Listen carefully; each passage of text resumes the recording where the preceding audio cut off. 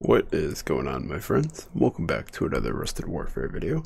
In today's video, we will be covering the first of the Sea Factory units, the gunboat. The gunboat is built at the Sea Factory for a cost of 300 credits. It takes 3.3 seconds to build and has a health pool of 170. It does not have a shield. It has a move speed of 1.5. It has one attack against ground, consisting of a non-projectile that deals 12 damage every 1 second.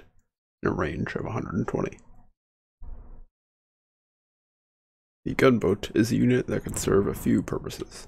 Chief among these is the ability to scout, as they are rather quick for their cost. You could build several of them and send them out to different areas, especially in maps such as this one. They are quite fragile and have a rather low amount of damage per second, so I'd have to recommend against using them much for direct combat.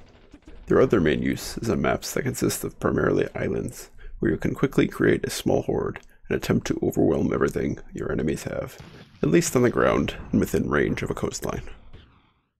So that about sums up my thoughts on the gunboat, a unit that would be quite strong on land, but is rather mediocre when relegated to water.